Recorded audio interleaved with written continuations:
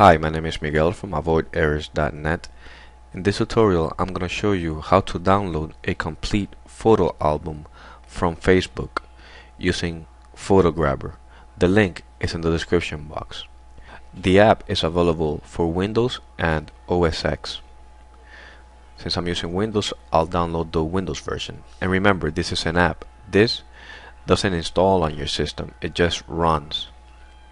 So I'm going to save it. And it's going to be downloaded to my downloads folder. I'm going to open the downloads folder and extract the file right there. I don't need to move it anywhere. Right click to extract. Now there's the app, PG. Double click to run. I'm going to close the window behind so it won't look confusing. Organize this a little bit.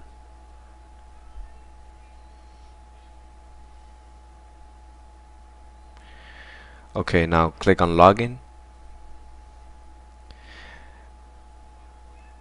Obviously, type your username and password and then log into your Facebook so you can let the app run. Once you click on login, this will show up giving you a key. Copy the key using Ctrl+C. Once you have copied the key, paste it in your Photograbber using Ctrl+V. And then click on I want to download. And you can select the entire album, albums uploaded by the user, comments and tagging information.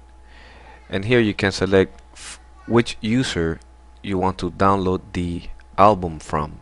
I'm gonna select any of this, Ace House Nation for example, and I'm gonna download it to this folder I created in my desktop. So click begin download and then look for the specified folder where you wish to download the albums. Here it is. Click OK. And it can take a little while depending on how big is the album. In this case it's 99 images. And that's it. All you need to do is just go to the folder that you selected to download the albums, and here they are. Thank you for watching this video. My name is Miguel. Feel free to email me if you have any questions. Thank you.